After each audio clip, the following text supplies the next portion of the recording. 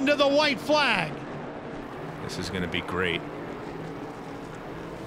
Now Newman with all the experience, Bobby Santos with the experience running with the modified, gets a great push with the 15 car to get the lead. If he didn't get that push with the 15 car, that wouldn't have happened. Bonsignore's in fourth. It's Santos, Dowling, Newman, Bonsignore, Goodale trying to make a run. Panic is in the mix. Here we go into three. Santos still out in front. Dowling cuts down to the bottom. He's making a run. Will he get him? At the line, Santos squeezes him down, and Bobby Santos wins at Loudon. Wow. 44 did a really good job of getting him in front of the 15 and just to stop his momentum off of turn 4 a little bit.